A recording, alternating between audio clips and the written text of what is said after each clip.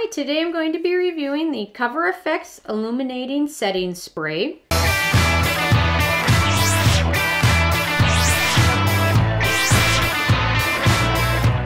Which is right here, and they just came out within the last week or so, so I've had a chance to use this now for about a week, and I love it. If you're looking for a dewy finish, or a slight highlighting, or a little bit of illumination, this is the product to get.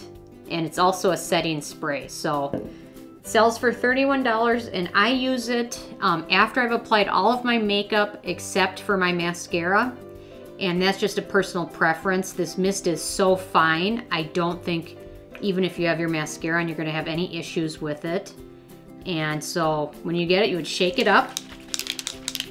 It almost has the sound of like spray paint in there. And then you would just apply the mist to your face. And if you can see that, the mist is so fine. It's ridiculous how fine it is. This is definitely one of the best mists I've ever tried.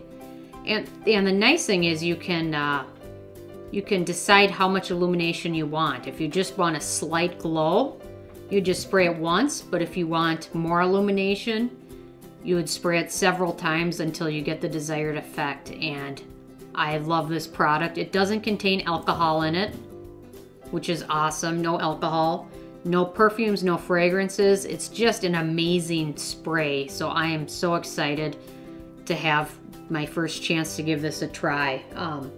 It's amazing. So, and the nice thing is you can use it on your face, you could use it on your shoulders, your legs, wherever.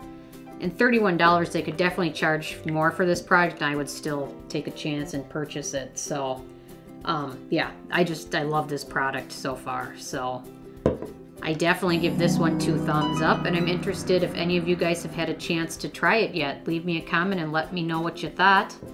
And also feel free to subscribe. I come out with at least one new review every day. Thank you guys.